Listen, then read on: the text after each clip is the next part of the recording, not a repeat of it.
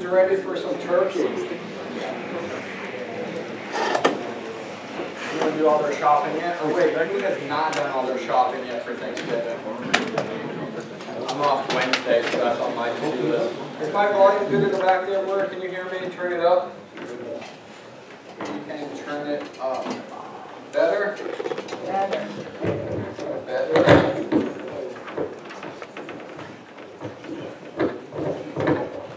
This whole technology thing isn't working for us today. Between the setup in the room not being ready, trying to get the screen to work. Is that good back there? Yeah. All right, cool. Well, welcome. We're glad that you all skipped Monday Night Football and came to join us. It's a privilege to have you guys. Who likes the room set up with the tables? A couple of folks. Well, don't get used to it because this was an accident.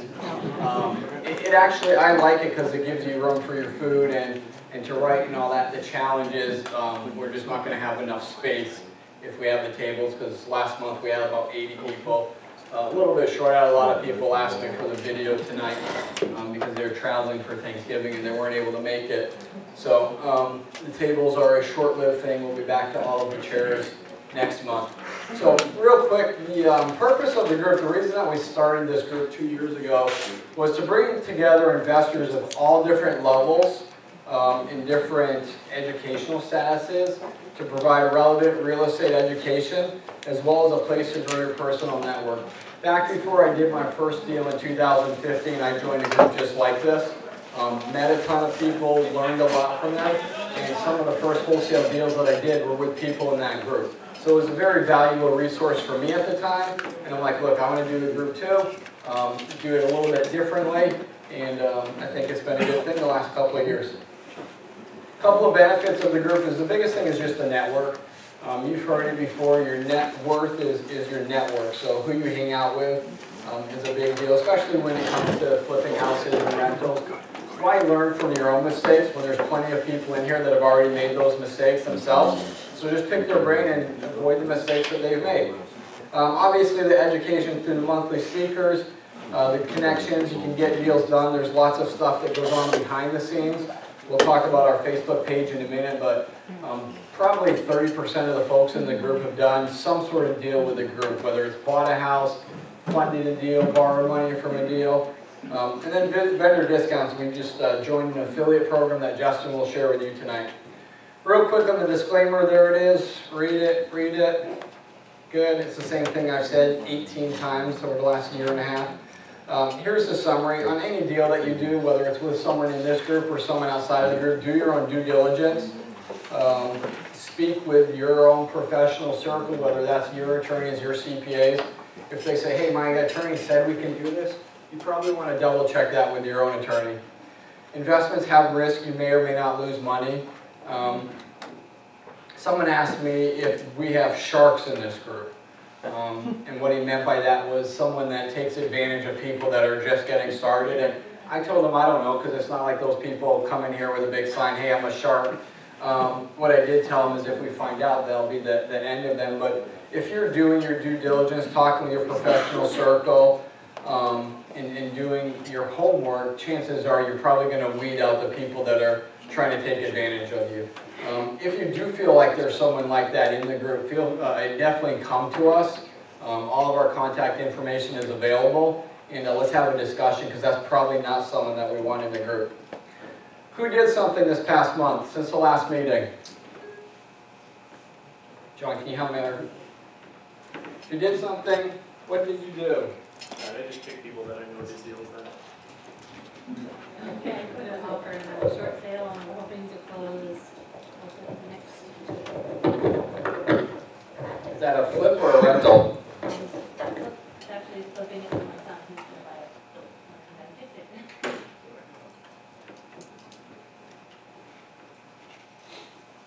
Who else did something? I'll just pick all the people that I know the deals.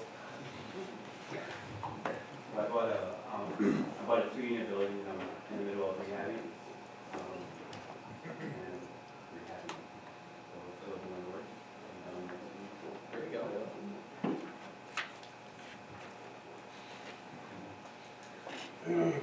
Yeah. Hello?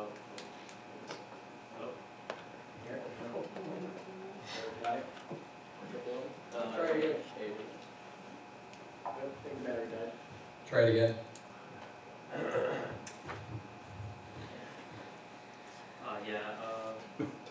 Well, basically, It's a magnetic field. yeah, so basically, All the lights are like flashing. so I bought a high equity list for website, and it took massive action and started calling and got 3 deals on the contract stage. So I am all setting them. That was a bad question. I should have just bought them myself. Who else did anything? I took Adeline and Mike, you're good. Okay. I wasn't here like last month, so does that count still? That will work. I did my 25th wholesale deal for the month, since March, this last month, and bought a house over Crown Point too, so to flip. That's pretty cool. Anyone else do anything? Yeah, we just finished rehabbing the house and it's on the active MLS list. And we're just waiting for a buyer. There you go. That's the fun part, the stressful part.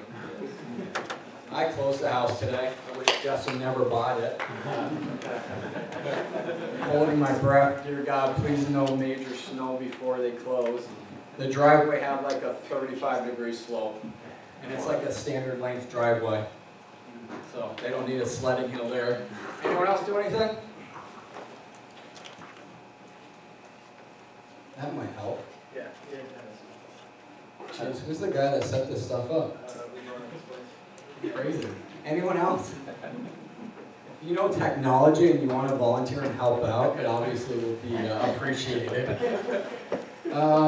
Whoops, there we go. Who's on our Facebook page? A lot of you. If you're not on that Facebook page, grab your phone and get on it now. Who finds the Facebook page helpful? I might get kicked off the Facebook page. I put a post about Hammond today and I could get in trouble. But I was being very, very nice. This page is very good for asking questions about real estate stuff. So here are some of the questions that were asked this month. Sabrina asked about investor-friendly lenders who will work with IRAs as the purchaser. Jared asked, he's looking for a licensed electrician. Eddie was looking for someone that could refinish bathtubs. Dan is looking for someone that does asbestos. I am looking for 3 to 4 people who did their first deal in 2018. So if that's you, grab me at the end of the meeting. And then Justin posted this video here. The guy's head's cut off. But a guy sued Hammond. Long story, read the articles. It's been going on for years and years and years. It all went all the way down to the one of the higher courts in Indiana, and the court said, yes, Hammond can convert your 5-family house into a single-family home, which honestly is probably what it was built for. It's unfortunate for him because he bought it as a 5-family. That's how it had been for years. But there was a video from an attorney there talking about that case. So we probably have 2 or 3 posts a day in this group, people asking for recommendations for contractors, people that have questions about tenant issues, or other stuff. So great resource there. What we don't allow is sales in there. So if you're a vendor, or I don't know, say you're a plumber, don't try to post in the group that you're a plumber and you can do stuff at ABC. If someone asks for a plumber, feel free to put your information there. We also don't do house posts in there. There's enough Facebook group pages for all the house posts. I do have a sticky at the top of the page that has 2 straight signs on it. You can post your deals in there, and all of the cash buyers have posted their information there as well. So a great page. Let me talk real quick about membership. We really have not pushed this on you guys. It's just kind of been a passive thing. We're up to about 85 active members. But we spent a lot of time and money and put a lot of thought into how we can cater to you guys as members. And we're going to continue to bring you guys new things for our members as we continue to learn about them. It's $10 a month if you're not a member, and that basically covers the food in the room here. If you are members for an individual or 90, if you have a spouse or a business partner, it's $135. Some of the perks that we do is a member-only website, and if you are a member and you haven't been on the site or you've had trouble logging in, just shoot me an email and I'll reset your login credentials and you can get logged into that. We have all the member contact info on there, so if there's someone at the group that you met and you lost their card, you can get their info on that. More importantly though, we go back to probably March or April of last year. We have videos of all of these meetings. So there's probably tons of stuff that you've missed from not being here that's valuable, and that's available there. We just joined an affiliate program called Think Realty. Justin will talk a little bit more about that. We get monthly magazines from them, and if you got your member box, does anyone have a box I can borrow real quick? Awesome. I apologize, the boxes were a little bit bigger than they looked like online, so we'll work on that. And we're gonna, modify this, but members got a water bottle with our logo on it. This case here is actually, when Justin first got this, I'm like, that's stupid. But as I was at some networking events and stuff, it actually would have come in handy. So I'll give them props for the idea. It's a little business card holder and it has a sticky, goes on the back of your phone. So instead of having like, trying to put your cards in your pocket where they get all mangled up, you just have them on the back there. And then we have a notebook for you to take notes at the meeting in. And then this is the magazine that we'll have. So every member, every month that you come in, you can grab a magazine. If you miss a meeting, we'll have some of the past meetings as well. So those are for members. If you're not a member and you want to join, talk to Christy at the end of the night. These rates are good for this year because the cost of everything is going up, and I'm sure you're seeing that in your rehabs and all that. Our rates for next year will go up as well. But Justin, if you want to come up and talk about Think Realty. So just so we're clear, the business card holder for the cell phone is a good idea. It was a good idea. Buying Hunters Corp was not a good idea. All right, so Think Realty has a lot of different businesses, over 80 under their umbrella.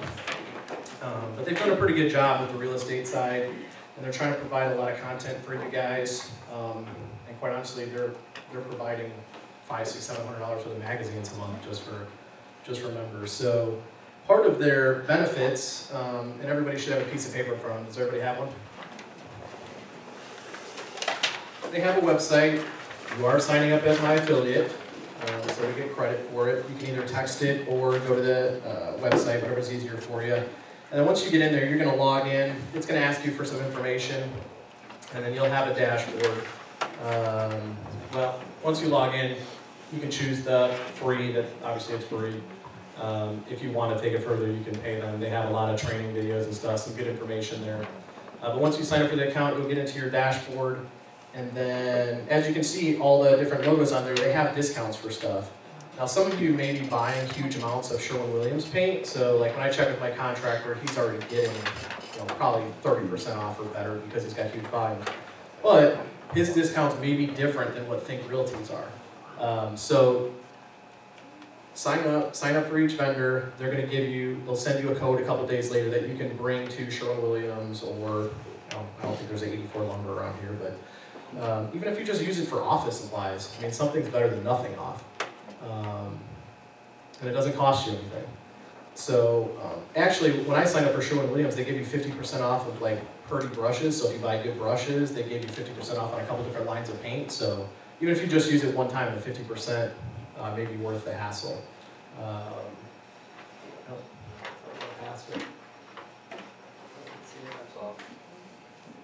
I was at Sherwin-Williams getting paint this weekend for my own basement that I'm finishing off, and their sticker on the shelf was like $70 a gallon for the type of paint that I was getting, but with this discount I got it for $30 a gallon. So I only spent $500 instead of what probably would have been $1,100 in paint. Yeah, these discounts overlap too. So if you get, just because you have a discount that's better on something else doesn't mean you can't use this for a different product line or something. So just suggest that you text it. It'll send you a link to sign up. Give it a shot. See if it makes a discount. If it makes a difference. Give us feedback too. I mean, it's free. It doesn't cost us anything, but like to see what you guys are seeing as far as the discount. See if it makes sense to continue the program. If not, at the very least, for the free content they give you, because if you look, they have news articles and stuff that they write. They put out content so you can stay on top of what the market's doing. Are we headed towards a correction? what does investing look like in different states, and it's free. Any questions? Not yet. We have any open chairs? Oh, there. Thank you. Thanks. Right in the middle. I use that super paint. Who uses that stuff? It's amazing. It's literally one coat paint. And it smells good too. And my kids thought it was pretty cool because it was super paint. Alright, I don't think I told John today. Today was a crazy day. Would anyone be opposed if we move this meeting to Monday or to Tuesday nights? Yay, nay? Yay. Yay. Yay. Okay, we'll maybe talk about that for next year. Mondays are challenging all the way around the board. So I don't think I told John that he's doing this next slide. But John, this is your part now. Oh, wow. Excited. John's a little more exciting than I am, so I'm All going right. to do the fun stuff. How about those Bears? All right, we want Kansas City to win tonight, right? Because we want the Rams to lose so that we get a bye in the first round of the playoffs, right? Can I get a right on that? Right. All right. So, first-time guest introductions. Please raise your hands if you're a first-time guest. We'll start here. Not only do I want your name, where you're from, and what you'd like to get out of the meeting, but I also want to know what your favorite cereal is. I'm Ben Martinez. I'm from Kenwood, Indiana. I'm here. I like to learn. Right on. Okay, talk to me about the cereal. Yeah, any kind is good. Anything with sugar? I eat everything. Okay, well, that's good. Keep your hands up. All right. Go here. Jim Schneider, Pinpoint Realty out of the Chicago suburbs. Interested in investing in some multis out here in Northwest Indiana. And Golden Crunch, kind of help. Golden Crunch. Gold Lean Crunch. Oh, Gold Lean Crunch? Yeah, you That gotta doesn't work sound those right. in. Yeah. I'm looking for that Golden Berry. My name is Tom Modica. I'm from New Chicago, Indiana, and I like to learn about buying whole real estate. And cereal? Cheerios. Cheerios! You gotta put it with bananas and sugar. I got one here, John. All right, go ahead. Lester Williams from Gary, and my favorite cereal, my mom's. My mom was always a Honey Nut Cheerios type person, and I'm hooked on that, absolutely. And I'm here to learn. I'm here to be involved, and that's about it. That's my view. My name is Ralph Basemore, and with my sister-in-law Leslie, and we're from Gary, and we're here just to learn more. You know what I mean? You never stop learning. What's your favorite cereal? Fruit Loops. Woo! My man. Rainbow. My name is Daryl Audis. I'm an active real estate investor. My office is in Highland, Indiana, and we buy 10 properties a month. So I'm here to connect with wholesalers, take a look at your deals, and peanut butter, Captain Crunch. Woo! Wow. I love peanut butter Captain Crunch. It's like salt paper. Maybe for December we should do a cereal bar.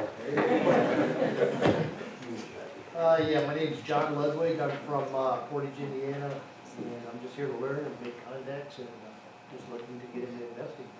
Right on. And your cereal? Grape nuts. Oh, wow. You chew on those for days. Thanks, man.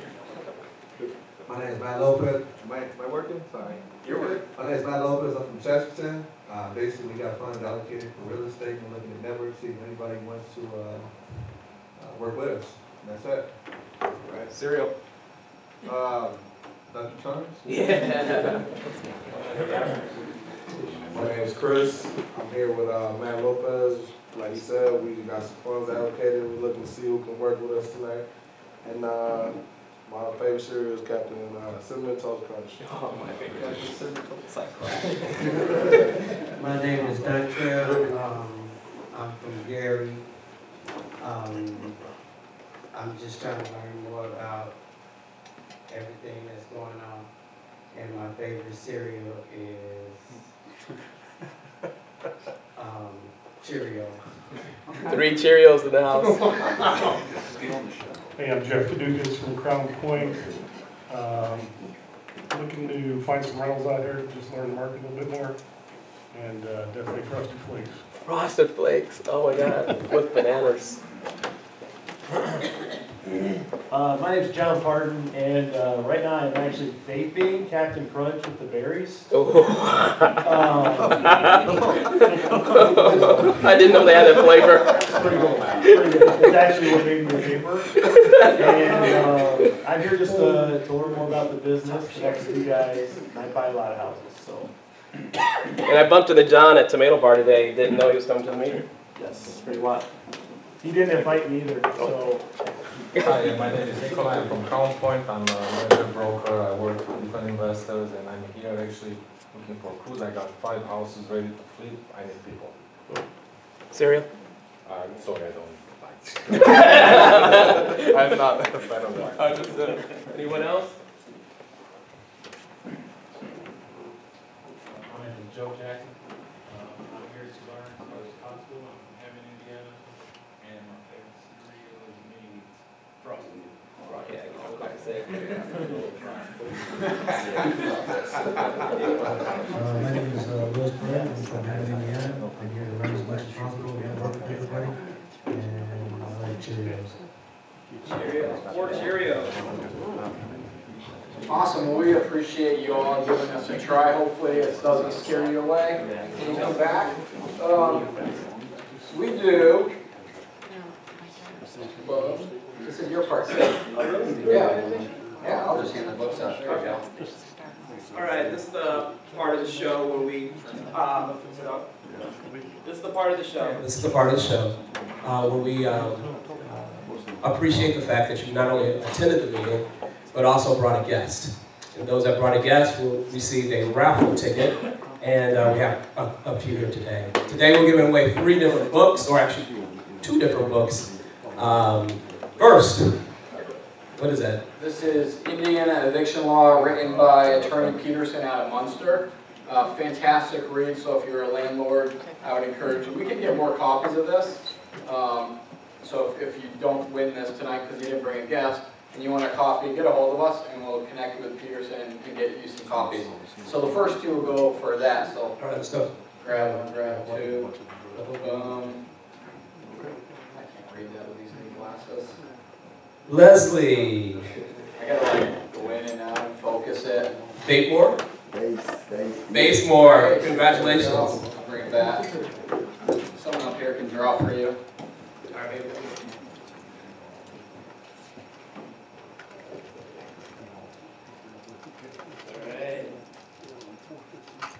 All right, Dejon Crawford? Dion Crawford.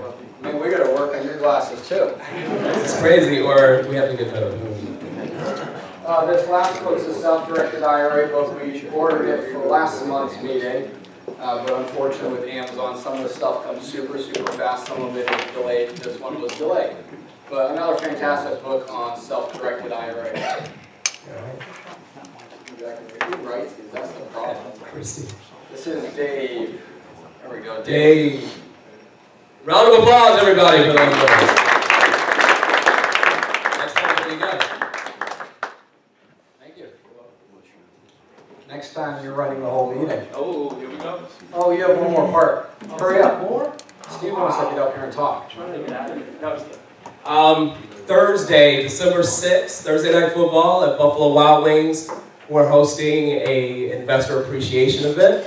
We would love for all of you to come. We've got, I guess they got plenty of wings and fries and drinks. The first 50 folks to sign up will receive a free drink ticket, and we'll have some door prizes as well. We just want to say thank you for a wonderful year as we look forward to 2019. So take a look at that. Text to invest NWI to 38470. Can you guys do that now? Pull out your phones. Only if you want to go. Only if you want to go. They're only doing like 360 bone-in wings, 360 boneless wings. So when we run out of food, they just run out of luck? Yeah. Those 50 beverage tickets that you get, if you're one of the first 50 to RSVP, that's an adult beverage. It's not like a Diet Coke. So you don't get one of those first 50, the drinks are on you. No show tells. So no, we're going to hit probably about 90 houses that we sell off market this year. So we appreciate everyone that looks at our houses and works with us. So this is our way of saying thank you for that. So thank you, John, for doing a fantastic job with your 3 parts tonight. All right, everybody. Thank you. All right, if you want to come up, Steve. I met Steve several years ago at one of the houses I bought that had some really bad foundation walls. Rekindled our relationship about 6 weeks ago at a house that I had to have inspected for my inspection, and it was honestly the silliest job that they needed done. Would you agree? Have you done anything that small? No, that was pretty It was stupid. Anyhow, I wanted to bring Steve in because since we wholesale so many houses, we run across a lot of times where there's some issues, whether it's seepage or bowed walls or settling or whatever it is. And a lot of times, you know, it's the people that are getting those deals and making a killing are people that have done that type of work before and they have the experience. The people that have no clue how much something like that's going to cost or even how you fix it, they're not putting offers in because they just don't know. So I wanted to bring Steve in. Steve has over 20 years of experience in the business. He knows what he's done. He's probably seen most of the issues out there. Although I did just hear of a job that you passed on, the Cedar Lake House. Oh, I heard all 4 of the companies that do foundation work said no. The guy called me, he's like, can you sell it? Is he in here? I hope not. I told him just to knock it down. And it was bad. It was, I guess they had a broken floor joist and they kept pouring concrete over the floors to settle it, and it kept breaking and they poured more in. It was just bad. But Steve's going to walk us through some of the major foundation issues, how they fix it, kind of give you an idea on the cost. You just click that, that'll go through. Which one? So, thank you. Well, thank you so much. I really appreciate you asking me to come today. My name is Steve Davis, Davis Concrete Correctors. Any of you heard of us before? Oh, several hands, okay. But many that have not, and that's a good thing. I'm glad to hear that because we do have relationship with a lot of different house flippers or people that have a lot of rentals. And so we like to meet people like you because honestly, we do a lot of residential, obviously, but when we do work for somebody, that's probably the last time we're going to work for them. You know, a homeowner, one particular homeowner. But when we work with you, we have an opportunity to work with you a lot more often. And so we like that. So we like building those relationships. And what we've tried to do with our house flippers and people that are investors and that kind of thing, we try to work one-on-one with you very personally so that we know what you're working with time frames. You got to get things done quickly. And so you can move on to the next phase of the rehab. So we try to get you done as quickly as we can, move you up to the front and get you done. So we try to help you have a little bit more professional experience with contractor than what you have sometimes. So we try to work with you there. Let me give you a little bit of background as to us and what we do and how we started this. Actually, my kid brother started this business, the first Davis Concrete Correctors in Central Illinois in '91. And so I was doing estate planning and that type of thing and trust work, and I would do seminars like this for people, elderly people, and teach them how to protect their assets and various things like that. But as time went on, I would work with my brother off and on just for stress relief and kind of ended up learning his business. And I said, man, we have a market for this over here in Northwest Indiana. And I said, I would like to start. So actually June 1st was our 20-year anniversary in this business. And we've stepped it up several notches since then to improve on what we do. Give you just a little bit of background into the types of things we do, and then we can talk more specifically about different things, and even open it up if you have some questions and that kind of thing. And I'm willing to stick around as long as you need to if you have any particular questions. And of course, we've got some flyers, we've got some business cards out on the table there. Feel free to grab that. and be happy to talk with you about anything, answer any questions for. But the biggest surprise that I had tonight was that nobody picked Wheaties. I mean, isn't this the breakfast of champions? Isn't that what they say? And we got a group of champions here. Nobody picked Wheaties. I couldn't believe it. But oh well, those things happen, I guess. So anyway, just a run through real quick of some of the things, our hot topics and the things that we do. We started off, the very first thing we started with back in the day was concrete raising. If you're familiar with the term mud jacking, slab jacking, anybody know about that? Okay, if you don't know what that is, you don't always have to replace concrete. Your driveways, your patios, you might have a pitch towards the house, you might have unlevel areas, we've taken staircases beside a house, if this is the house here, and staircase beside the house here, and it's more like this, and we've straightened them completely. And so we can raise steps, we can raise patios, driveways, garage floors, you name it, flat work. We've even raised the side of garages and everything. It was just so many different kinds of things we can do. So concrete raising is one of our biggest things that we do. Very important. There are competitors in the area here that do that. I know for a fact there's nobody that does the job that we do. You're going to find some guys that are cheaper. If you need some cheap guys' names, I can give you some names there. But if you keep the house especially, or if the person wants it to stay up very long, they're going to be calling and saying, hey, this didn't last. Mud jacking doesn't work. Well, it doesn't if you don't do it right. And if you don't use the right material, if you don't have the right consistency of the material, how you mix it, I can go over all that at another time. All those things are extremely important, the placement of your holes. What we do with concrete raising is we drill holes through the slab about this big around, about 1.25 inches, and then we pump a crushed limestone slurry mixture down through those holes, spreads out underneath the slab, and it raises the slab up in place.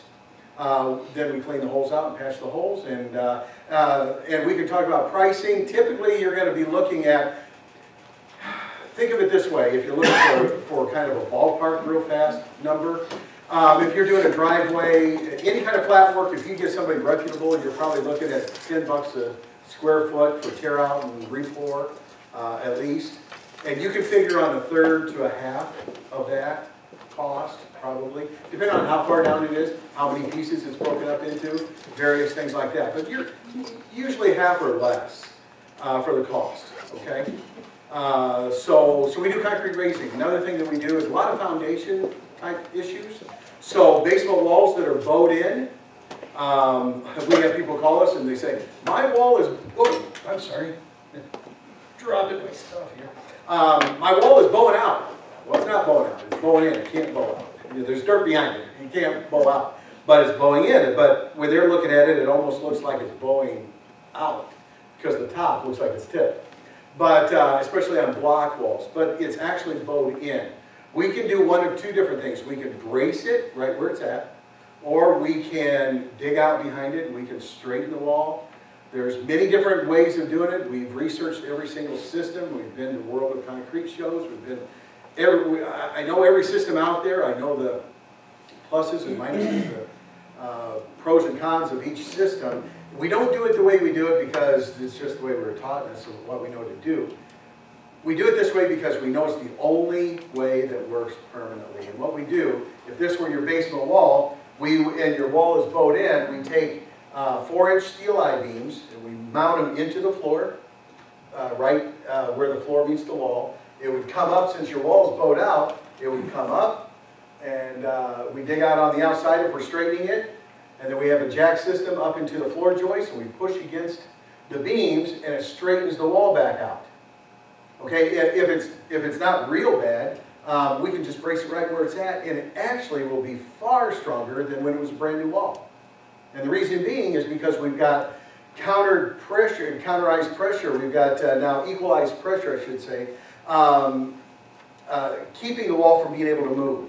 It wouldn't be any better than what it is now, but it could not get any worse. And we give a lifetime guarantee with it, which if you put a brand new wall in, you won't get 1 day guarantee warranty with that. And I'll tell you, since we started doing this in '91, we've never even had a warranty call where somebody's called and said, hey, we got a problem with our wall. Started going back in again.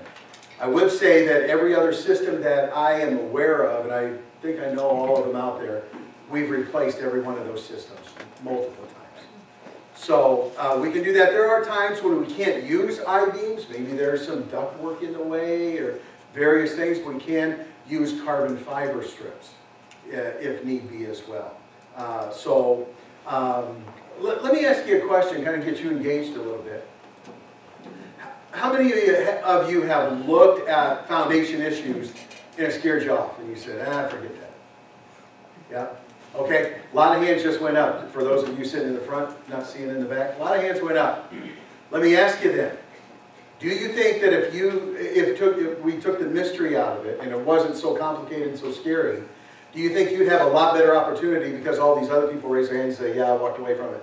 So now that would give me an edge and I would have an opportunity to get something at a pretty reasonable price because nobody else wants to touch it. You think you'd have a pretty good chance with that? Probably so. Some of the other things that we do as well, we do waterproofing, interior drain tile waterproofing. And the reason that we do it that way as opposed to exterior is because you cannot guarantee that you'll get rid of the water out of your basement if you do it on the exterior. I know there's a lot of people out there doing it, mostly because that's the way they know how to do it. And that's the way they've been trained. But water comes in, let me back up and say this. What I always ask people that have already gotten estimates for doing the exterior drain tile, I ask them, okay, how do you know for sure they're going to be able to correct the problem doing it on the exterior? Digging up around the house and tearing up the yard, which you're going to have to re-landscape and everything else. How do you know for sure? Well, they said it will work. And I always ask them, ask how long of a guarantee they give you. They can't. They can't guarantee it. So, but we do. We give a lifetime guarantee. Because water is going to come in one of two different ways. Either it's going to leak in through the block if you have block walls or through cracks, so it'll work its way down. You'll get mold on the inside, okay, of the block. The water starts filling up in the block. It'll find ways to shoot in through the block. But the most common way is water will come up underneath. As the ground gets saturated with water, the water table starts rising. As the water table starts rising, it has no boundaries. It has nothing holding it back outside. It just keeps rising up. But when it's rising up under the foundation floor, under the basement floor, now it creates what's called hydrostatic pressure. That's where you get your cracks in your basement floors. And it starts pushing on the floor. And the easiest place for it to come in is between the floor and the footing in the wall. So it comes right up around the perimeter. That's where you normally see your water coming in. So what we do is we dig out, we break out a section of the floor about 1 foot wide. Maybe one wall, maybe all the way around, whatever we need to do to correct the issue. And then we dig down beside the footing and we put the drain tile on the inside instead of on the outside.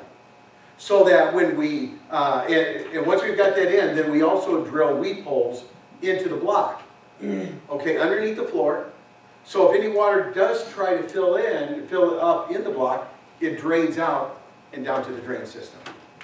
Then we can reconcrete the floor in, and once we're done, all the water has now a place to go, and there's no more hydrostatic pressure, and we relieve it permanently, and it's done and over with.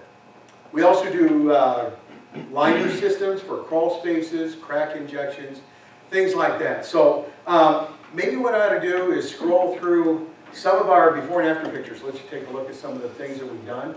And if you have some questions, you might want to write that down real quick. So this is a sample of our mud jacking. This is a driveway where it meets the garage floor, and you can see it's down about 2-3 inches there, all the way across. And here's what it looked like when it got done. And you can see the one little hole right there. Can you see that? We would drill those holes across the driveway so that we can pump the crushed limestone slurry underneath, raise it up, we rubber caulk between the floor, the garage floor and the driveway, and usable within 2 days. So you don't have to wait several weeks before you drive on it. And so it works. We probably do far more mud jacking than anybody else in the area. And we have more experience doing this than anyone else. Got a question back here? So what would that repair cost? I'm sorry? What would that repair cost? The cost? Yeah. You know, it's really hard to say. That's why what I tell people to do is figure what your square footage is, and then, because I don't know what all we did here. You can see the the sidewalk that curves around, you see that? And it goes to the front door. It's going to be half or less, maybe a third to a half. So if that's all we were doing right there, you might be looking at maybe $1,200 or something, I'm going to guess. Did that help any? Sure. Okay. Here's another driveway that's beside. This is a typical Highland, Griffith, you know, home with a narrow lot, so you have your garage in the back, and the driveway right beside the house. And so we can raise that up and straighten it out and get a positive flow so the water's running away. And that's what it looked like when we were done.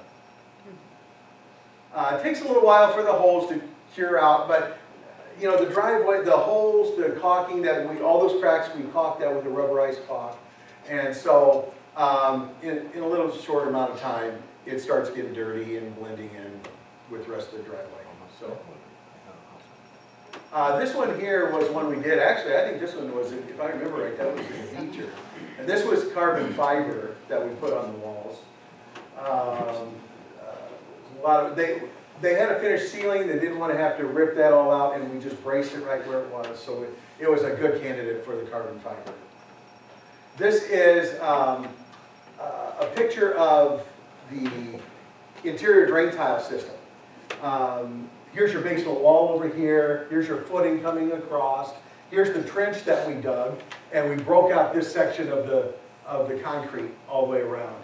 And then we put our drain system in, and then we could drill holes into the bottom of the block to relieve the pressure and let the water run out. There's times we drilled in and water just gushed out. We did a job, remember all the rain we got this past spring? It was nuts. And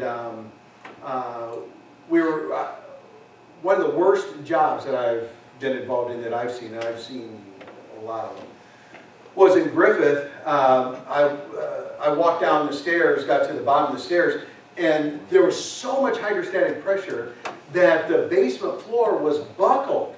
Not just cracked, it was buckled. It was a hump. There was a big hill in the concrete floor. And I said, what's going on here? And here I am with 20 years experience, and you know, I'm looking at this floor and asking him, what happened? He said, I don't know. He said, it just came. I said, well, you know, it has to be the hydrostatic pressure. But it was like he was sitting on a river.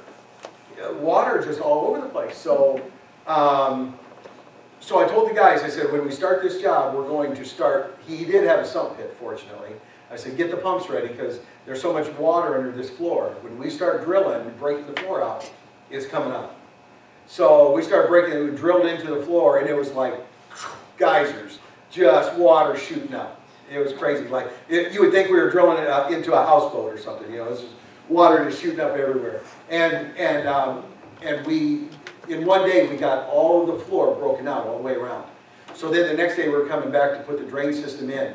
When we came back the next morning to start putting the drain system in, the floor had already settled back down. Couldn't believe it. Because there was that much hydrostatic pressure underneath. Yes? Can you give us an idea of how much that's going to cost per linear foot? Yes. It's going to depend on a few variables, but I would say typically what we try to do for the house flippers and people like you, we don't do this for the average homeowner, but you're going to look at $45 to $50 a linear foot. Okay? So a typical house, Griffith, Highland, you know, something is going to be like, say, 20 or 40 by 30, let's say. Okay, so then you've got 140 linear feet times that by 45 or 50. If we have to put a sump pit and a pump in, you're going to look at probably another $1,000. If we wanted to put a battery backup system in with that, a top of the line battery backup, then probably another $1,000 on top of that. Okay? Any questions there? So, yeah, so you're going to a house, you're in the basement, and, you know, a lot of things that you can't see. What are some of the things that you shouldn't be looking for? Okay. When you go down there and you know. Very, very good question. So obviously the water, the water, there's maybe something going on, but what else? Okay, very good questions. If you couldn't hear that, he asked, what kind of things would you look for if you're going in a basement and you really don't know, what am I supposed to look for? Okay, look for some things like, if the walls are exposed, where you can see the block walls or you can see the concrete walls, look for hairline cracks, poured walls, look for cracks. In your poured walls, windows, well, in any walls, your windows are your weak areas, okay? In block basement walls, you're going to see from your corners, okay, let's pretend we're in a basement. You're going to see, start looking for stair-step cracking from the corner, either from the top down to about the freeze line, okay, about where the ground level is outside. Or you might see it from down below and stair-step up, and then it will continue across, and then you'll know that you've got some bowing, some movement. If you've got a straight edge, find anything, a broom handle, you know, if you've got a level, a piece of 2x4 or whatever you find, set it on that wall and see if it rocks. If it rocks, you got some movement, you've got a bowed wall. Now, bowed walls are going to be different. Bowed walls, if you've got your house here and this is your wall, I'm sorry, a block wall is going to be different than a poured wall. It will bow in like this, okay? But a poured wall doesn't do that. A poured wall, you'll see cracks like angling like this. And then if you've got your floor up here, your what's called your sill plate sitting on the top of the wall, it will bow in like this. It'll just, crack like diagonally, like I was saying, and then it will just put, the whole thing will push over. Okay? So look for things like that. Look for any signs of some mold or where some waters come in, especially around your base coat area, okay? So you definitely want to look for those. If the walls are finished off, drywall, panel, whatever, try to look in your window wells and look to see if that window's tipped a little bit. Look for that. That could be a sign that the wall is bowing a little bit. Look to see if there's, like this window here, we've got this much build out here. Look to see if maybe it's built out way out here.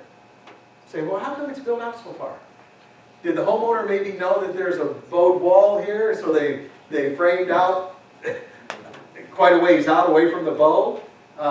Things like that. Look for things along those lines. You got some pictures in here. Oh yeah, we've got some pictures, and if you go on our website, we've got a lot of information for you there, a lot of before and afters, all of that kind of thing. Anything else? Have a quick question? Your drain tiles, after you install them, you put concrete back over them? Yes. So you don't lose any square footage? You don't lose any square footage. Okay. And you won't see it because it's going to be under the And your concrete foundations, I've seen some that had so many spider cracks and the walls were bloated. Have you ever seen them where they were unrepairable? Were they what? Unrepairable. Almost never. Now, Adrian just mentioned one that we turned down that almost never happens. That particular gentleman, great guy, but I told him the other day, I said, you got to stop buying these houses that should be condemned. There are certain ones that just walk away from it. That particular house that Adrian was talking about, it was in Cedar Lake, and it was one of those houses that probably cost about $59 to build. It didn't have very good construction and no codes for anything. So it was a crawl space that was only probably about that deep. One of those kind where there's no way you could get underneath of it and work on anything if you had to. And the floor joist started rotting and it started dropping. So they said, let's see, what can we do to fix that? I know what we can do. Let's pour some concrete on top of the floor. So they poured concrete on top of the floor. So we had thought, well, maybe we could go in and mud jack that floor and just raise it up. Problem is, they built walls on the interior after everything had sunk. And now what are we gonna do? We're gonna lift the floor and push the roof right up off of it, or, you know? It's like, no, I don't wanna be liable for this place. No, just tear it down and start over. So yeah. Is your warranty transferable to the, like if I sell a house to Matt, the warranty for the foundation or the mud jacket transferable? Very good questions. For our, we have lifetime warranty on our basement wall bracing and straightening, lifetime warranty on our waterproofing, and those are transferable to new owners. And for our mud jacking, think of it this way. If you pour new concrete, you don't get one guarantee. Well, they do. They guarantee that the concrete will crack and it will get hard. That's about all that they'll guarantee. They don't guarantee anything else at all. Now, we give a 2-year warranty on our mud jacking, concrete bracing. Reason we don't give more is because we cannot guarantee soil. We can't guarantee that different soils won't shift, settle, move, freezing, thawing cycles. But what we can guarantee is our workmanship, that we will pump enough material to fill it underneath and give it a good solid base underneath. But whatever is underneath our material, if that shrinks or settles or washes out, our material will have to, settle down with that, obviously. But we guarantee our workmanship. So what we do, we give you 2 full years. Yeah, well, let me say this first. If we did not do our job right, we didn't put enough material underneath the slab to begin with, it will start showing up in the first few months. And so then we give you 2 full years to make sure that we did the job right. Okay? We had a lady, think of it this way, probably one of the most difficult areas to mud jack would be something that's shifting sands. We did a job years ago, probably our first year, 20 years ago now, up in Miller near the lake. And we raised all of our sidewalks in the driveway, everything. And I didn't remember who she was, but here a couple years ago she called us and she said, I bought the house next door to me to fix up and sell, and I want you to come raise up all the concrete at that house. She said, because you did mine 18 years ago on all the sand bluffs and everything, all the sand, and she said it hasn't moved at all in 18 years. And I know we just moved from our place 3 years ago. We had lived there for 14 years, raised the sidewalks up probably 6 or 8 inches. When we moved there, the guy told us, he said, there's sidewalks underneath beside the house here, down, but there's gravel everywhere. I said, sidewalks where? He said, yeah, they're down there. So we got a shovel and we started digging. Yeah, there's sidewalks, 5-foot wide sidewalks, and they're around the house. We dug all that off. We raised it up probably 6 inches or better. And we lived there 14 years, and they never moved. So, we do it to make it last. Let me show. Here's a sump that we were installing with the interior drain system. Here's where we are pouring the concrete back in. There's the finished product when we're done repouring the concrete. Here's our, we installed a battery backup system with a sump pit in a crawl space, and this is our liner system. Now there's a lot of different liners that are out there for crawl spaces. Liners are good to have. Can you imagine anybody building a basement and not putting a floor in it? You would never do that. But that's what they do with crawl spaces, and no floor. And so you've got all this dirt and mold and mildew and smell from the, about 2 feet from the floor of your house, and all those bugs and everything else, and that's what you've got right underneath your floor. So we can put liners in. Now there's other types of liners that, your typical liner is going to be a 10 millimeter, maybe up to a 20 millimeter thickness. Ours is a 90 millimeter. It's got several layers, and it allows, we've got a silver side to it that goes on the walls, and it helps reflect heat back up into the house. It helps hold down radon gases and a lot of different things. So it's not just your typical liner, but it is very, very efficient. Yes? What would be the price per square foot for that type of? For this here, Typically, you're going to look at about $3.50 a square foot. Now, when you do that, don't just figure the square foot of your floor, figure the square foot of your walls. Okay? So if you got 40 foot by 30 foot by 40 foot by 30 foot, so take your 40, 80, 140 linear feet times, say, 3.5 feet high or whatever it might be. And then add that in, of course, for your square footage. Yes? It's, obviously your support is for your liners? For the liners, yes. And then back to your draining system. How do you determine if you're going to actually, you don't always put your own sunk in on your system? Oh, okay. Now, good questions. He's asking, do we put our own sump pit in? Sometimes yes, sometimes no. If it already has a sump pit that is plastic, we'll keep that and use it. Save you some money. If it's the old clay tile kind of pit or a concrete pit, we're going to break that out and put a plastic liner in. I mean, your system won't tap into this existing sump pit that's in the house. It will if it's a plastic liner. Because see what we'll have to do, we'll have to cut slots into it to put our drain system in. So if it's plastic, we can do that. If it's the old concrete or the clay tile type pit, we'll try to cut into that, it'll just crumble, it'll just break. And that will overwhelm that pit from the outside drain tile and then the drain tile that you put on the inside of the basement? No, because typically your old drain system on the outside's not working, and that's why you're calling us in anyway. So it's either not working, or it's clogged, or it's just not efficient, it's not doing the job. Now make sure that when you look for a pit, that you're looking for see if there's a pit. Don't just see a pit and think, oh yep, we got a sump pit. It might be an ejector pit. You know the difference? Okay, an ejector pit is for sewage or gray water like your washing machine. And the way you'll know is, number one, it normally has a sealed lid so you don't get the smell. Okay? Also, look to see where the pipe goes. Is it coming up and tying into the sewer? If it ties into the sewer, that's your ejector pit. We can't tie groundwater for a drain system into that type of a pit.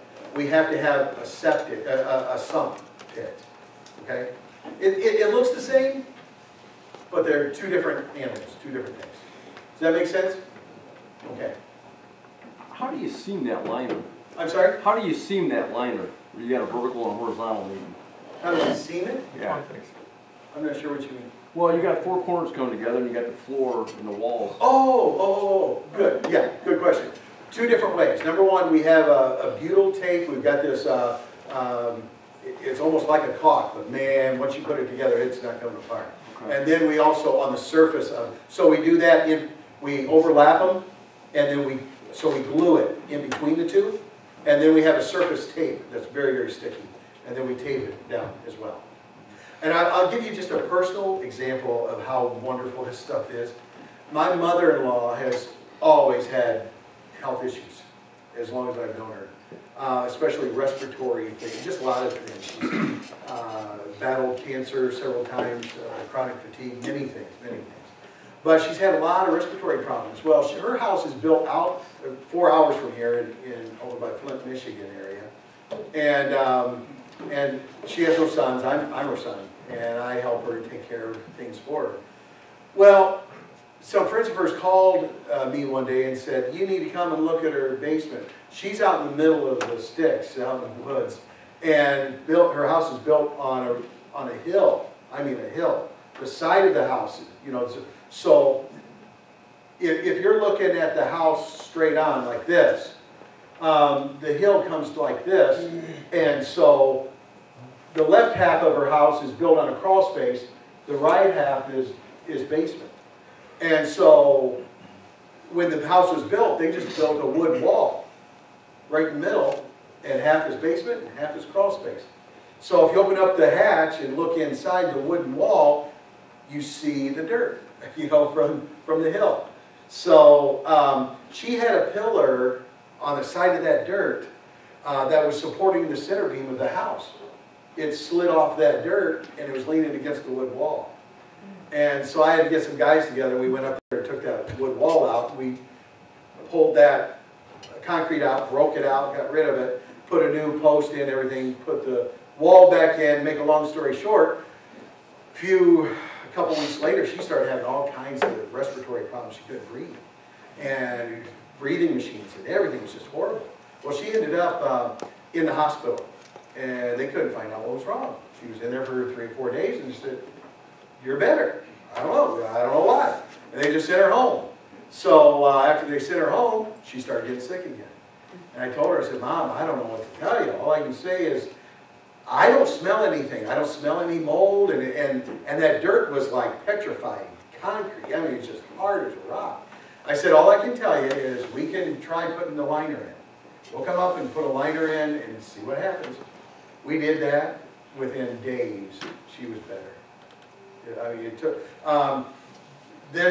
we did a house in Portage moldy smells just don't normally bother, I mean, I smell it, but it's like, it doesn't bother me. I don't get where I can't breathe and all that stuff like a lot of people do. So I walked in there, man, the mold smell about knocked me over. It was horrible in the house.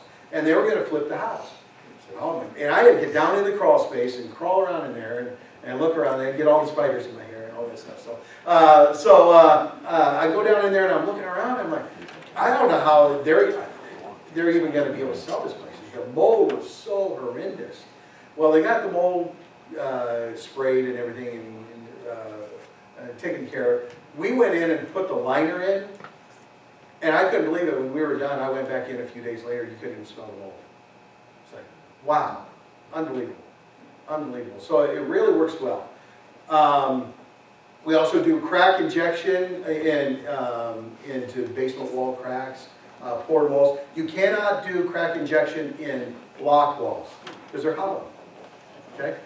You only can do crack injection in poured walls, so we can do that too. You're going to look at probably $60 to $70, depending on the width and everything of the cracks, for your basement wall cracks. So if you see your cracks, get a ballpark idea. Typically, you're looking at what? If it's from straight top to bottom, 7 feet, 8 feet, whatever it might be, count up your cracks, get a ballpark idea. $60 to $70 a linear foot for crack injection. Trying to think if there's anything else I'm missing here. Here's a sample of the liner on the inside of the crawl space. Here's the basement wall we did in Crown Point this year. I don't know if you can see, here's this wall coming this way. Can you see that big gap here? That wall, there's a driveway on the other side of this wall. It had pushed in, I'm not joking yet, like this. It was so bad, when we took the patching out that was in there, I could stick my arm between the block. It was that bad. Normally, we could brace them, and I said, no way, we got to straighten this one. The inspector, the town planning inspector guy, he didn't think that we could straighten this. We straightened it. And the wall, let me see if my son sent the right pictures here. Oh, okay. Temporarily, we just put some bracing up to hold the wall in place temporarily until we got done digging out on the outside so we could actually straighten it. Yes? What did the exterior shell look like? Was it starting to sag? No, no. It's really nuts. Probably because your block is 8 inches wide. Yeah. So that when it tips, it's not dropping, it's not sinking. It's still the same height. Isn't that crazy? Yeah. But I don't think he has the picture. There was a doorway that you could see in another picture where the doorway was like this. Because it had shoved the bottom over so far. It was just crazy.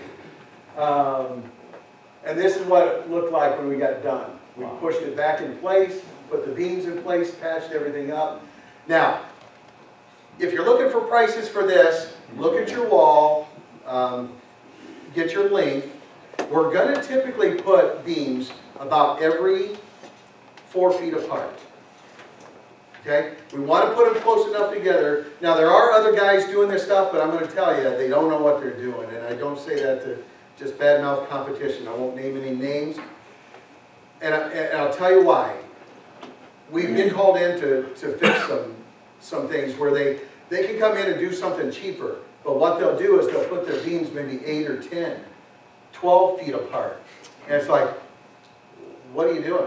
Why would you even put them in at all? You could be potentially creating a bigger problem. Because when you put those beams against the wall, you have to tie it in to the floor joist up above. Well, if you don't have another beam for another 10 feet, you're putting a whole lot of pressure on that one beam from the pressure on the outside pushing on it. So you have to spread your load out. In order to spread the load, you put more beams in, and you put your beams closer together. Okay? Very important. If you don't, you can buckle the floor upstairs. You can split the floor joist because there's too much pressure on that one location. So some people might think that we do an overkill. Yeah, maybe in a way we do. But what we're doing is, that's why we've never had a warranty call ever. And when you sell it, it's not on your shoulders anymore, it's on mine. So I have to stand behind it after you're out of the picture. And I want to make sure that we never get a phone call. So when it's done, it's going to be done right. It's going to be done the right way. So we'll put those beams, if you want to kind of get a ballpark idea, let's say you've got a 30-foot wall. We're gonna put beams in about every 4 feet. Now, there can be exceptions. If it's really pushed in bad, like we've had some, I just quoted in Crown Point a while back, where right in the corner, there was a huge oak tree on the other side that had been cut down, and it had bulged from the corner to here, bulged in so bad, we put 3 beams right in that area. It was just really, really bad. Whoa, sorry. So look for specialized areas, and I can't give you an exact, but if we do go with one beam every 4 feet, each beam, if we're just bracing, is typically going to run you $500, I'm going to say, as a ballpark. $500 per beam. Per beam. This whole job, well, we did the waterproofing all the way around. We did the beams all the way around. It was around 30 grand. Start to finish, everything. Yeah. What are you backfilling with?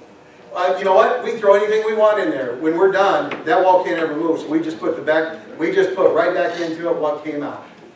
Are you putting drain tile around it then? I'm sorry? Drain tile with a... No, we don't even mess with that. Well, if we're doing the waterproofing on the inside, I don't need waterproofing on the outside. Now, if all we're doing is they're hiring us to dig out on the outside, push that wall, then we will repair what they've got down there if it needs to be. You know, if you need us to repair that. Typically, though, we're trying to stay off of that drain tile. So we'll skim across the footing, but not get down beside it to tear up the drain. So then we just put the clay, sand, gravel, whatever you got right back in, because we've got a stronger wall. Let me give you one other example. Remember the flood in 08 that hit Highland and Munster really crazy bad? And the water came up over and made Munster a lake. The year before, there's a house I could take you to on River Drive in Munster that we had gone in and did this. We just braced all the walls. Didn't straighten them, braced them. And right next to him was another house, and he really needed his done too. But he had just bought it, and he had a friend that was a block layer, and he said, no, I don't want brand new walls. I said, it's going to cost you twice as much money, and you're still not going to have it supported on the inside. You still got a hollow hole in the middle, you know, called your basement, and he's still, you know, there's a reason this bowed in. You need support on the inside. He said, now I want brand new walls. My friend, he knows what he's doing, he's good. Okay. So a year later, the flood hit, and the one that we did, I saw him outside carrying all of his garbage out, you know, all of his stuff out from his basement because of the flood. And I stopped and asked him, I said, how's the walls? He said, come down and look, you won't believe it. I said, oh, great. I went down and looked, had not budged a hair. Not a hair. And it can't. The only way it could is if a tornado just takes the house off. You know, and then at that point you don't care anyway. But it didn't budge. But the house next to him, he did get the brand new walls in, The back wall was gone. It was laying in the floor. And the other 3 walls were all bowed in. It was teetering. It was just hanging there. Hydrostatic pressure pushed it in, and nothing could hold it. So there it looks like you have an interior perimeter drain. Yes. And how far is your beam going in? Good question. And that's number one question. Okay. And the other, on the back side, on the outside, how much clearance do you have to have to get your equipment in there to clear out? So if you have a house close to another building or another house. Well, we need a good amount of room to work because, at least. Yeah, because we're going to dig and then we got to put the dirt over here. So if right next to the neighbor, you might have to get a clearance from him to say, yeah, it's okay to put the dirt on my land, and then when you're done, just fix my yard, you know, something like that. But I would say 90% of the time, we can just brace it. We don't have to straighten it. If we are going to straighten it, figure about how many beams you think we're probably going to use. And then instead of 500, you're probably looking at 900 a beam for us to dig out and straighten. That's rough guess. Don't hold me to those numbers. I'm trying to give you some numbers that you can use so that when you got to real quick come up with an idea, so you get your bid in, kind of, you know, give you the edge over somebody else. Yes. I was wondering, do you guys do, so what if you have a footing that collapsed? A footing that's collapsed? Okay, that's a good question too, and that's another issue, and I didn't finish your other question, which was how far down in the floor? Yeah, because those go into the footing, right? They don't go into the footing. I don't want to get too complicated, but your floor is usually about 4 inches if it's done right. We're breaking that 4 inches out. We're going to drop it down 4 inches and set it on top of the footing. Then what we do to make sure it can't move into the floor, which it will still be sitting above our drain system if we put a drain system in. That's going to be down beside the footing. Then we take a piece of angle iron, which is a 1 inch by 1 inch angle, like an L-shaped angle iron. We cut that and wedge it between the beam and the original section of the floor. So it's down in the floor, wedged in there. Then when we concrete in around it, it's concrete and steel reinforced. It's not moving. It's never been moved. Yeah. Good questions. And what you were asking, the gentleman back here was asking, if your footing is cracked and settled and all that. Now, if you've got your house and you can lay a ball on the floor and it goes rolling without you pushing it, and that kind of thing, and you start walking and you're walking downhill, you know, in the living room or something, that is a settlement issue. That's not a bowed wall. That's going to be what's required for what's called piering. P-I-E-R-I-N-G, piering.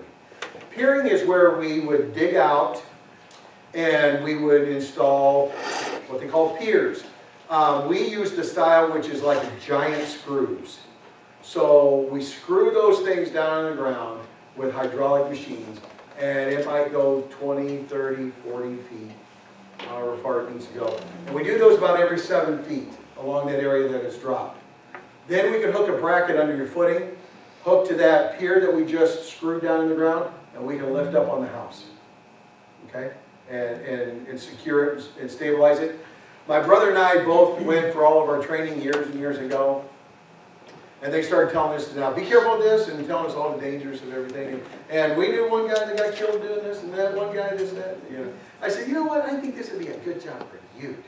So he loves it, he enjoys the piering, and whenever we get issues like that, I call my brother Eric, get him over here, and he helps us with the piering issues. So we can do that as well if you need that. Ballpark per pier? Probably $2,000 or so a pier. And it's not, if you're doing like one wall, it's not uncommon to have maybe 6. So, I mean, I'm just kind of throwing some numbers out there. It's just really hard to say or something like that, but typically about every 6 to 7 feet apart, we're going to place those. So, yes? I've been looking at a house that has, I think it used to be a crawl space. So the foundation originally comes down, and then they dug a basement. So about 2 or 3 feet over is another, like maybe a 3-foot wall. Now, and I think it needs the bracing. Now, are you able to do the bracing? Or Very, very possible. What he's describing here is what's known as a Michigan-style basement. Now, what that is, if you ever get into a basement and you say, how come they got this concrete ledge all the way? Have you ever seen one of those? What that was, that used to be a crawl space. And somebody decided, hey, let's make a basement out of this. Well, you can't just start right where the walls are and dig straight down, because you could undermine your footing and collapse your wall. Okay? So what they do is they step in 2 or 3 feet, dig down, put a footing in, pour a half wall that might come up this high, and then they pour a cap, concrete cap, over to the original footing. Okay? So they're just creating a barrier to hold that dirt back. Is all they're doing. It's called a Michigan, I don't know why they call it Michigan style basement, that's what it is. But there are times we can do some things to repair those as well. I can't give you numbers because everything's totally different on that, as far as how bad it is or what needs to be done.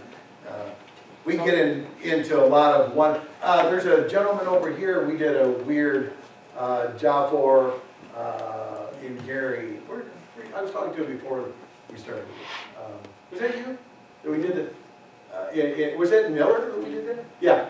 And it was one of those weird, one-of-a-kind situations, but we came over and looked at it, and he had to have crawl space wall reblocked in the area, so we just took care of that. And I don't know how we're doing on time, so you just tell me. We've got a couple more minutes. We're doing pretty good. Okay. Yep. Okay, let me, I guess that was it. Good, we went through the slides then. Let me just open up for questions, if you have any questions. You were so great about giving us estimates on what this costs in money, and that's unbelievably helpful, because I know most of the people in these rooms have to walk through a house and figure out what our budget is going to be in a couple of minutes sometimes, and at best in a couple hours. Can you give us any idea for some of these things how long it's going to take to get these things finished? Good question. But how long is it going to take to get through in there and out of there? Because we're also working on time. This has been our craziest, busiest year we've had ever,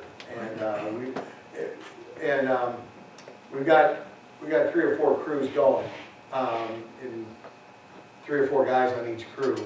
But like I said, what we have tried to do with our house flippers, our investors, we try to work with you because we want to build long-term relationships with you. So we know you're working on time frames, schedules, and normally with our kind of stuff, most of the time you need to get us in and out first. And if the walls are finished, we do ask that you gut it, get it all taken care of for us first. Then we come in, do our thing, get out of your way. Let's say you've got 150 linear feet for an interior drain tile to put in. We try to do at least 50 feet a day. Okay? So that you could look at that and say, okay, this could probably take about 3 days. For our basement beams, I could spend hours telling you why, and I don't just say this, why I know that our system, the way we do things, I have studied every competitor and everything that other people are doing that's similar, and we have tweaked things to make it the best of the best.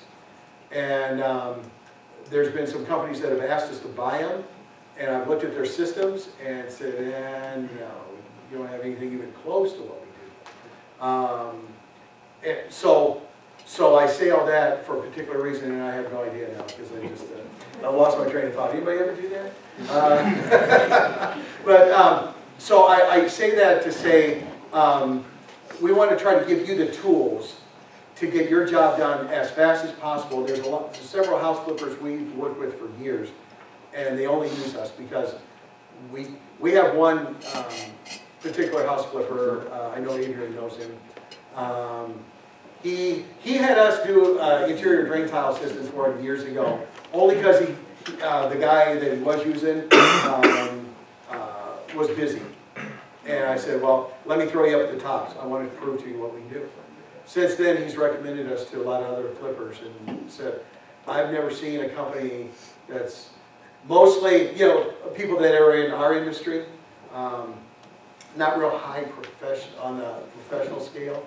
He said, I've never seen a company like yours that operates as professionally. And I don't say that just to brag. I want to prove to you what we can do for you. The only way we win is if we win together. The only way I win is if I can do something, bring something to the table to help you be successful and make you profitable. And then then that makes me successful, it makes you successful. So, yes, sir. Hey, on your little paper here about payment options, what does that look? Okay, we do have a company that works with us called Interbank, which is a contractor financing company, just like if you went to Lazy Boy to finance furniture, they can finance you right on the spot. We got a company that we can call, and in 10 minutes they give you up or down. And homeowners, you can, since you do own the home, even though it's going to be rental or you're going to sell it or whatever, you can qualify to get a loan through them. And it's for the 5-year loan, they've got a couple options. They've got like a 1-year same as cash, and you can flip it and then pay it off. They do have things like that. But now, because of that, they charge us a huge fee. So we do tack 4% onto that loan price because they hit us pretty hard on that. So, yes, ma'am. You mentioned in the basement where the floor, the concrete is buckling, and you said, I think you said it was hydrostatic pressure. Is that the main reason why the concrete floor in the basement is buckled like that? Yes, yes, ma'am. Yeah, hydrostatic pressure is crazy. That's what happened on those basement walls I was telling you about in Munster, where the one house, the walls collapsed. Hydrostatic pressure is incredible. And where we see it most of the time is when the groundwater comes up and the water table rises, and it creates incredible pressure on the floor. So if we put the drain tile in around, it eliminates all the hydrostatic pressure. It will push, even in the hard clay, it will come up and push, trying to get in. So it's pushing all the way to the edges. When it finds the drain system, the pressure's gone. It just goes into the drain system, around to the pit, and gets pumped out. Yes? Question, well, two-part question. What areas do you cover? All the kind of what areas do you cover? And then are there certain areas in your experience that you've seen certain issues more frequently than others? I would say it's probably pretty, for that part of your question, pretty evenly spread all over the county. We've got a lot of different soils. You know, down south we got more hard clays. You know, up in here we got a lot of sand. But one is not really worse than the other. We see it pretty evenly distributed everywhere. Now I will tell you this, because this is something, you're buying houses in different locations and listening to where some of you are located in different places. Somebody asked, do we work in Illinois? We do, depends on what it is. We're not going to go to Chicago or Tinley Park to raise a patio or to raise a stoop. You know, it's just not cost effective. We just can't do it. But if it is a foundation thing, it's a decent sized job, we would consider going out further. We are not licensed. We're licensed everywhere except in Gary and in Hammond. Now, and a lot of you know why. Okay. That being said, that does not mean we have not worked in Gary or in Hammond. And we take that case by case. There are several guys, house flippers, real estate agents that have called us and said, hey, I got one in Hammond. Can you just go look at it? If it's going to be something we can get in on Saturday and we're done and we're out, not a problem. We can do that. We took a chance a while back and we went in and we braced all the basement walls. But we were cautious and careful what we did, how we approached it and where we parked it and various things like that. But with that being said, there are times that we've done things like that. So we just have to be a little bit careful what it is. Time and his time is spent. How long did that job take? This job here, we were probably there for 2 weeks. Yeah. We had to dig the driveway out and throw out the dumpster and everything. There was a lot involved that we had to do with that. Yeah. So, yes, ma'am. Yes, I have two questions. First, all the way back to one of those slides where you did the driveway in the Highland style home. Can that be stained concrete to make it more aesthetically pleasing? Can that be what? Stained concrete Stained? to make it more aesthetically pleasing? Yeah, I guess you could. What about that rubber caulking that you put in there? How would that react to that? Yeah, that won't stain. Okay. Now, you could patch it and then stain everything, but the problem with that is, with our freezing and thawing in our locale, you're gonna have movement in the wintertime, and all those cracks are gonna show back up again. Okay, and then what if I have concrete that is like disintegrating, it's crumbling? Can you repair that? There's not a lot we can do with that. Years and years and years ago, I tried for 1 year, I was gonna get into resurfacing. And I said, I'm gonna be the best one out there doing it. And I learned a lot about it and learned how the key to the whole thing is prep. Prepping that new surface to really get the material, bond to it. But even ours was popping, some of it, because of the weather. Yeah. And so I just got away from it, and I said, you know what? I don't recommend to anybody to do the resurfacing on exterior concrete. It just doesn't last. And then when it starts popping off, it looks uglier than when you started. What I recommend to people is try to if you're not going to replace it, then try to keep it where it's at and not get any worse. And one thing you can do is to seal it every couple of years. But don't go get Thompson's water seal from Menards. You might as well pour water on it. You know, just don't do that. Go to like White Cap, if you know where that's at. Everybody know where White Cap is? White Cap is in Griffith. Do you know where Maine and Colfax is, where the Casey's is? Just straight south of there is a place called White Cap, and you can go in there and tell me I need a good concrete driveway sealer, and they'll walk you through all that. You use the white stuff or the clear stuff? We use the clear. Yeah, there's been a lot of changes with the EPA and everything with the type of sealers that can be made now with chemicals that are in it. They're not quite as good as they used to be, honestly, but they're more water-based now than they were before. But you can get some good sealers there. Anybody else? Sorry, when you get to your busiest seasons, how far out are you scheduling out for? Well, for the average homeowner, we've been like 8 weeks out this year. We work our guys 6 days a week, probably 60, 70 hours a week and all that. But we tried, like I said, we tried to get you guys in your own category. Yes, sir. Can you talk about the carbon fiber that you were showing earlier? How does that work? How do you apply that? Okay, the way we put that on, the strips we have different sizes. The ones we normally use they're 4 inches wide. They're real thin. Okay, so if this is your block wall or poured wall, either way, we're going to take a grinder and grind off the surface to get any paint or the skim coat that's on, so we get down into the meat, and we'll grind a little bit of that off, and then we epoxy it right to the wall. So, anyone else? And we put those about 4 feet apart too.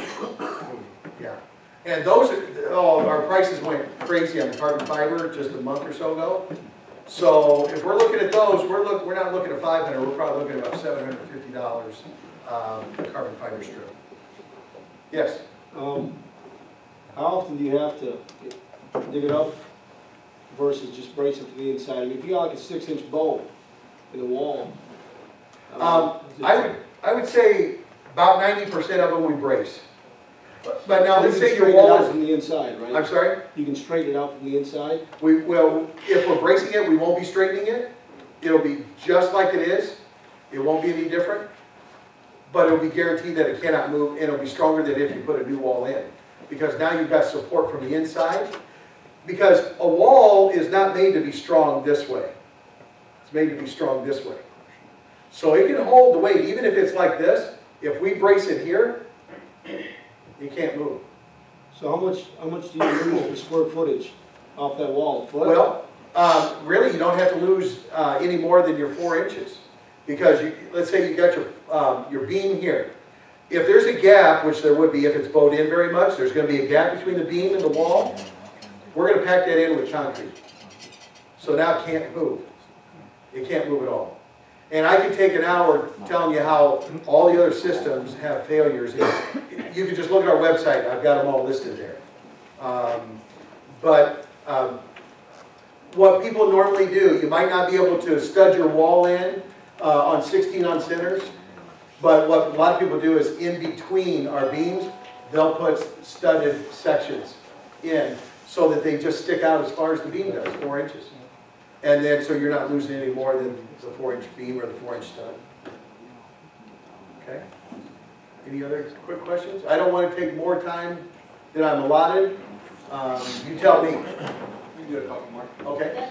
You're saying that beam sticks out 4 inches? Yes, ma'am. Yep. Now, there's some companies that do a 3-inch beam. We do a 4. Say, hey, what's the difference? 3 inch, 4 inch? What's an inch? Well, when you're talking inches, it's everything. Because a 3-inch versus a 4-inch is 1/3 more. 1 inch more is 33% more steel. Not to mention, it's a thicker steel beam, so it's about a 50% stronger steel, a 4-inch versus a 3-inch. The one particular guy that uses a 3-inch beam years ago, probably 18 years ago, he was talking to me at a show. He said, I don't tell anybody, but he said, man, I see our 3-inch beams bow sometimes. And I'm sort of like, duh, yeah. And not to mention, you put them 8-10 feet apart. You need to have them 4 feet apart, and you need to have them, you need 4-inch beams, so it's not going to budge. It won't be able to move. Yes? So you talked about like the stair stepping cracks in the block. Say you had a wall and you had some stair stepping crack. What would you do? Would you go and brace that, or how would you mitigate? I mean, I'm sure it's case by case, but. Well, it is. A couple things you want to ask yourself. Number one, are you going to finish the wall off after we're done? If you are, for square footage, you'll be able to use that space. Just bear in mind that once you frame that wall in, you're never going to be able to see what's going on inside that wall again. So it might be smart to brace that wall, especially if you're going to rent the house. If you're going to keep it and rent, if you're selling it, you have to decide what you're planning on doing. Are you going to sell it? Are you going to keep it and rent it? If you're going to keep it, you need to decide, okay, once I finish this basement off, I'm not going to want to open that wall back up again. Maybe I better brace it now because it already shows weakness. Think of it this way. You could take a pop can and you could stack a bunch of weight on top of it, and it will hold pretty good, right? So if you put a little bow in there, a little bend in it, it's lost all of its strength. It's going to collapse. And that's kind of the way a basement wall is. Yeah, it can hold a lot of weight. Once it starts doing this, it doesn't have the strength it used to have. So you're going to need to support it if you're going to finish it off on the inside. Let's leave it just go say the stair stepping, you're not going to break it. Let's leave it just go. Yeah, and I don't know all the rules. You guys would know more about that than I would. But I do know the home inspectors, people ask me this. Well, I don't know. Maybe I don't want to buy this because, and fix it up and sell it because nobody's going to want to buy it. It's going to look so bad.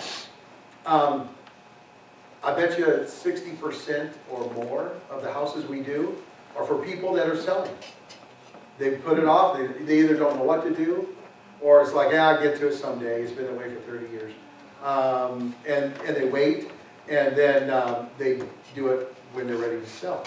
And I've never seen one stay on the market very long. So I've dealt a lot with the home inspectors. They've called me and asked questions and stuff. And they love our system. And it's never held anybody back from getting a house sold. And I know that because so many people wait and do it at the time of selling. Or they'll have home inspectors come in and look at it and say, get the wall repaired, get a professional to come fix it. We fix it, they buy it, it's done. I had one years ago. The guy lived in Chicago. His mother passed away and she lived in Highland. He wanted to just get that house sold. I recommended, it was so bad, it was like that one I showed you. It was so bad, I told him we really should dig it out and straighten it. He said, I don't want to spend the extra money, I just want to sell it, just brace that thing and let me sell it. I said, well, all the walls need it. I said, I'm not the kind of guy that tries to make the job bigger than what it should be, but this one really needed all the walls raised, or straightened. He said, just do that one and that one. I said, okay, but I can look in the window wells where there's paneling on the other two walls. And I said, I can see those windows are really tipped. The walls are bad. He said, nah, it'll be all right. I'll just do those two, I'm selling it. That was our last job that year. We took some time off and went to Florida.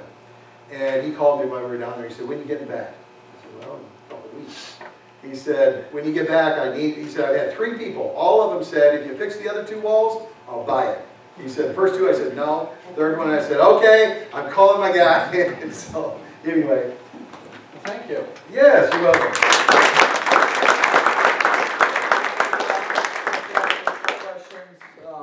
I believe he has a pile of business cards back there, and that was super helpful. Well, I hope it was. I hope that helped you with some things. Maybe take some of the mystery out of things so that you guys can go out there with some confidence and put some bids on, get things at a cheaper rate than since other people aren't bidding on it. You still have that picture?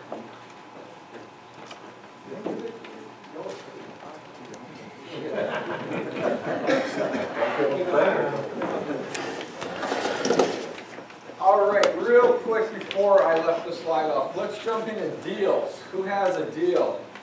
I have a microphone. Now is your time, 30 seconds. And a deal, is this one looking too cool? Just to clarify what a deal is something that you already have.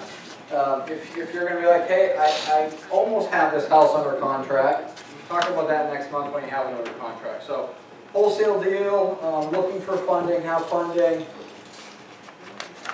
Mr. Kennedy. I have something, I got quite a few properties here.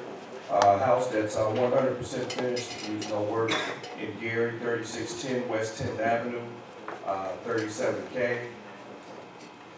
I have 3 fixer-uppers, 972 Durban Street, 5K, 3954 Louisiana Street, 8K, 800 Harrison Street, that's 15,000.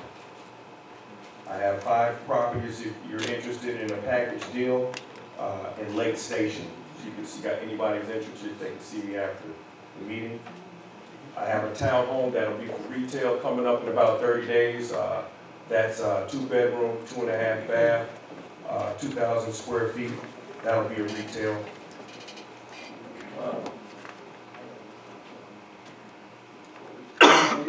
You have a full-time job too, right? Yes. Yeah, everyone, I can't find houses. What do you, I talked to some guy out of California today. What do you do for marketing? I explained, he's like, wow, you guys find some houses. This guy's finding houses. Oh, 4 units, that's, yeah, 4 units. No, that's not a See me about a 4-unit in Lake Station. After. So, anyone else? Massive action. I do apologize. I didn't get the houses up to contract today, so I was not able to get any pictures or anything of that sort to give you guys a presentation for these properties. But a house at Crown Point, 3-bedroom, 1 bath, 1,800 square foot, built in 1942. Selling that for $115. And then we got 2 properties also, and one in Hammond going for $40,000. That's in and one in East Chicago going for $25. They're all fixer-uppers except for the Crown Point one. The Crown Point one was remodeled in the past 2 years, has new furnace, looks in great condition. I haven't gone to see the property yet. I'm gonna go see it tomorrow. If you guys are interested on these properties, I will leave my business cards on the table and send me your emails, and I will send you a video of full pictures and disclose everything to you guys as soon as possible. So. And speaking of the table, that second half of the table, the part closest to us, that's our deal table. So if you have a deal, print out a flyer with some pictures, some information about it, put it out there. That way people can grab it on their way out. Alright, so I have a couple properties. I have 2 on Lake Station. Both properties will be a package 25,000. Fixer upper. I also have East Chicago property 4729 Kennedy Avenue for 25. And I have one that I would like to assign. I have it on the contract in Maryville, 145th East 62nd Street for 725. Fantastic. Anyone else have anything? Anybody else? Need money, have money? Quick question, would you say 4728 Kennedy? 4729 Kennedy Avenue. Adrian, I've got 2 deals. You ready? Do I know about them? I think you do. I don't pay attention. 3139, 163rd place in Hammond. 49, going out of 49, it's a 4-bedroom, 2-bath, Cape Cod, brick, with an ARV of probably 145, 140 to 145. Really nice property. It was on Facebook Live earlier today, so check out the website and you'll see that property. And we have a really nice retail play at 2910 Churchill Lane in Highland. It's a townhouse. It's going out at 135. ARV is 160. So a really nice retail property. So that's it for me. You got anything else you want to add to that? Nope. Anyone else have anything? Awesome. I am looking to hire 2 positions in the next 30 days for our wholesaling company. We're looking for a lead assistant. This is something we take all of our inbound calls. We get anywhere between 30 and 40 calls a week of people wanting to sell the house. So this will gather their information, gauge their motivation, and then set up an appointment for acquisitions, individual to go look at the house, buy it. So I'm looking for that position. I'm also looking for someone with some expertise in marketing, specifically with social media. I'm not a technology guy, I don't like it. I can do okay with it. Like I have a really engaging post on the group Facebook page today regarding Hammond. That's getting a lot of feedback. You should go read the comments, it's pretty fun. But I'm not good at that stuff, so I'm looking for someone to do our social media marketing as well as start to deal with some of our direct mail marketing and other marketing avenues. So if you have, whether it's yourself or you know someone that may be interested in those positions, get a hold of me. You can go on our Facebook page. So real quick, next month, we did this last December. It was a really great turnout. We're going to do it again. It's our way of giving back to you guys. So the meeting's free. If you're a member, it's free. If you're not a member, it's still free. What we do ask, though, is that you bring a bag of non-perishable foods. We're going to give it to the local soup kitchen in the area to help fill up their pantry for the winter for all the people that aren't as fortunate as everyone in the room here. So bring a sack of food. Your attendance is free. And what we're going to do is we're going to have 4 or 5 speakers that did their first deal this year. So if that's you, and I've had a couple of people contact me, I'm looking for someone who did their first flip, I'm looking for someone who did their first rental, their first wholesale deal, and maybe their first private loan, get a little bit of variety. We'll do like we've done in the past, where we take 8 to 10 minutes and kind of walk through what they did, what they were expecting, the reality, and a couple of key things they learned. And as I talk to people that do stuff the first time, it's actually surprising to me how much new things I learned just from their experience. So we'll do that. Bring a guest. We'll have tons of giveaways like we did last year. Last year we gave away sweatshirts and gift cards and books and all sorts of cool stuff. So that's next month. It is the 17th. Quick reminder, December 6th is the Buffalo Wild Wings. See John if you need information about that. Thanks again for coming, and we'll see you next month.